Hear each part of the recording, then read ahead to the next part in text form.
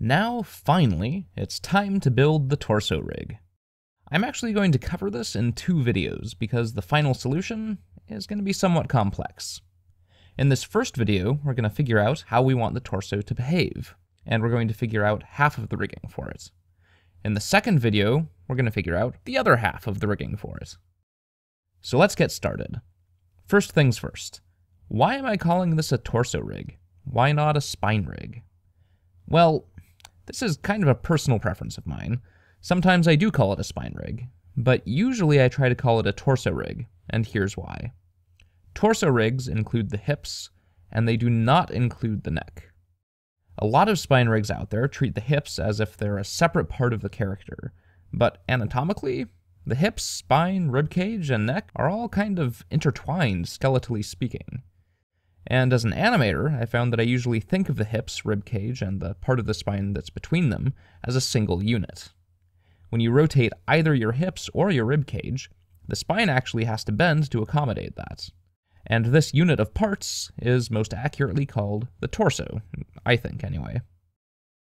As always, the simplest way we could rig this is just to create a simple FK bone chain. The number of bones you should use for this is somewhat debatable, but at least the minimum number you should use is 3. 1 for the pelvis, 1 for the ribcage, and 1 for the spine connecting them. For some rigs, that's enough, but it really depends on the character. For most humanoid characters, the spine section between the ribcage and pelvis is actually pretty short, and that's where most of the bending happens. But in other animals, that spine section can be quite long, so you'll want more bones to approximate the curve of the spine better. I found that for humanoid characters, 4 bones is usually a good choice. 1 for the pelvis, 1 for the spine, and 2 for the ribcage. Why 2 for the ribcage? Well, because it's large, and it actually has some flexibility to it. It's not nearly as flexible as the connecting spine, but it does have a little flexibility, and is good to allow for that. Anyway, given that we have these 4 bones, is this really a good rig? Well, no. In fact, no, not at all, even for simple rigs. And that is yet again because of our arch-nemesis, counter-animation. In this case, we have at least 2 things that the animator would have to counter-animate. The first is that the pelvis and ribcage rotate independently a lot, and yet in our FK chain here, the ribcage bones will clearly be following the pelvis since they are its children, or, well, grandchildren anyway. So if the animator wants to rotate the pelvis, but have the ribcage remain stationary, they need to counter-animate. But that's not the only thing. Right now, the pivot point of the pelvis is pretty bad. These bones will be placed in the character like this, so right now, the pelvis is rotating from the crotch, which, while absolutely hilarious, isn't really useful. When characters walk, their hips typically swing from higher up on the body, closer to the waist. And right now, that would require some pretty horrific counter-animation to accomplish. Curse you, counter-animation! Curse you! So how can we remedy these issues? Well, there is one solution that is quite simple, and it's the solution that I used for Big Buck Bunny. If we unparent the spine from the pelvis, and then flip the pelvis bone with Alt-F, then we can just treat the pelvis as a socket bone, and constrain the spine to it with a copy location constraint. Now we can swing the hips from approximately the waist, and the upper body doesn't go with it. Yay! This solution is fine for a lot of rigs. If you're in a rush to rig a character, and all the character's gonna do is walk around, and maybe sit down occasionally, then this really isn't too bad to animate with. I certainly don't recall ever getting too frustrated animating with it on Big Buck Bunny. However, we can make it even better. And we can make it better by observing that right now, the animator has to manage all 4 of these bones separately. It would be nice if we could simplify things and make this more like Mr. Hot Dog's body rig, where the animator only has to control the top and bottom, and everything in the middle bends appropriately to accommodate that. And at this point, I don't even need to introduce anything new to show you how to do that. If you go back to the head and neck rig video, I explain everything you need to know. All we have to do is give each of the bones in this chain an intermediate parent, just like the head and neck rig. We can then use those parents to create a Mr. Hot Dog style rig for the torso. So let's add the intermediate parents. The only confusing bit here is that the parent of the pelvis is going to be in the same place as the parent for the spine. So let's move the hips down in edit mode for now until we get everything set up. Now add the parent bones.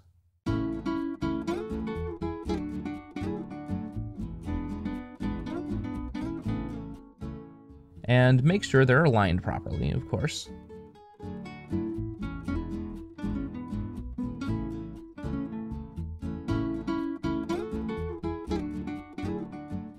Now set up the parent-child hierarchy.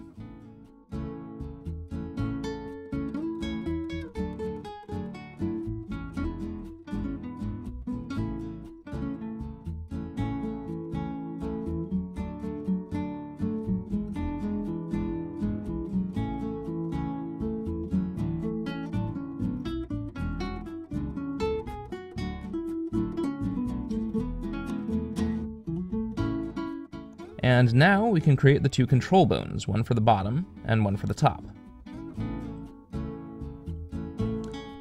And now we can add the constraints, just like on Mr. Hot Dog and the head and neck rig.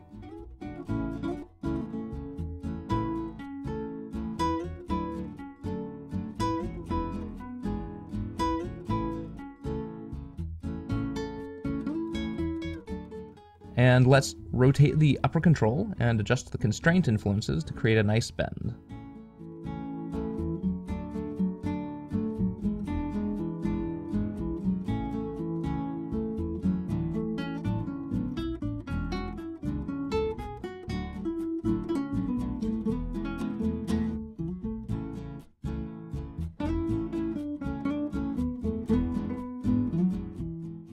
Finally, let's move the pelvis bone back in edit mode.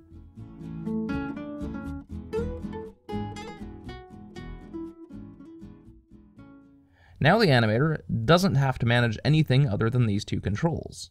Cool.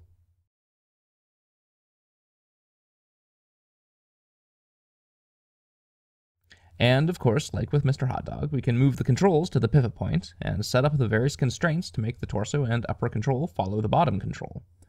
But we're not going to bother here since we already know how to do that. Also, we can still improve this even more. There's still something deficient in this rig, which is that real people can shift their chest and hips from side to side and front to back. If you've ever watched belly dancers do isolation exercises, you'll know what I mean. And if you haven't, then go to YouTube right now. Most people can't do this in isolation, like belly dancers can, of course, but it still happens all the time in combination with other motions, and it is very important for achieving certain poses. In fact, I made a big boo-boo on the Scintilla rigs and didn't allow for this, so you can blame me for some of the animation quality issues. But I've learned my lesson now, and I'm passing it on to you. Some of you may have already caught on that the animator can still directly manipulate the torso bones here, so to be honest, you can stop here if you want. However, we're going to need a separate control for this when we get to the second video. Moreover, if you have additional spine bones, you don't necessarily want the animator to have to manage all of them. So let's create a separate control for the middle of the torso. Just duplicate one of the existing controls to create it. And let's move the pelvis down again for clarity. Let's remove the constraints from the middle two parents. Now let's add constraints to the lower parent from the lower and middle controls. And add constraints to the upper parent from the upper and middle controls. Now rotate the upper and middle controls and start adjusting the influences.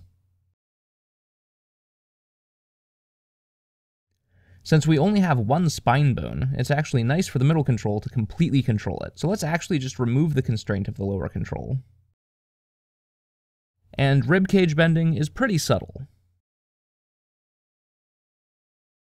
So this is cool. We can control the middle of the spine now, but we've kind of taken a step backwards as far as ease of use goes. It would be nice if this was more just a control that the animator can adjust when they need, rather than a control that they constantly have to manage. So let's give the middle control a parent and constrain that parent to the upper and lower controls.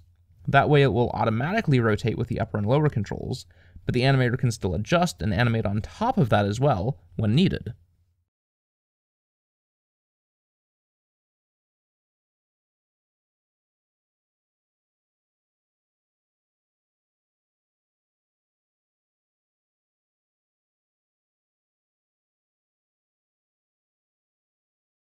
And if you want to get really fancy, you could totally make this a switchable parent kind of deal. But I'll leave that as an exercise for you. It could definitely come in handy, reducing counter animation in some cases. So we've got a pretty nifty spine rig here. And for most characters, this would be more than enough. But remember that our character needs to be able to do acrobatics. And that means, for example, that if he's swinging on a trapeze by his hands, or if he's doing a handstand or something like that, then having the pivot point of the torso be at the hips is really unhelpful. We would much prefer the pivot point to be in the upper body in those cases. So ideally, we would like to modify the torso rig so that the animator can move the pivot point. Intuitively, we would like to make it so the animator can move the pivot point while the torso stays stationary. But it turns out that in addition to being really, really hard to rig, it's not really what the animator wants, even if they think they do. Instead, it's better to move the torso while the pivot point remains stationary. To understand why, let's consider just a single bone. Let's pretend that we have a pivot point that we can slide anywhere along this bone. So for example, we can rotate it either from its head or from its tail. This seems all well and good, but if we do a bunch of subsequent rotations, now it's basically walking across the screen. There is an implicit translation in this. And of course, that's realistic and to be expected, but there are two things that are bad about this. The first is that in a real rig, this translation would be entirely due to rotations and sliding the pivot point. The actual translation values of the rig wouldn't be changing, and that's kind of weird and not very nice for the animator.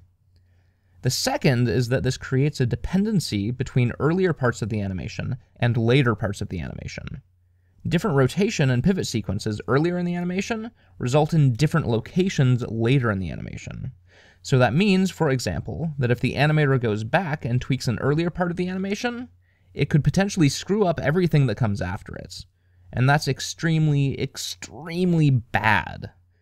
So instead, we're going to have the torso shift and have the pivot point stay put. This avoids both of those problems, but it still allows for the functionality we want. So let's move on now to the next video to figure out how to set that up.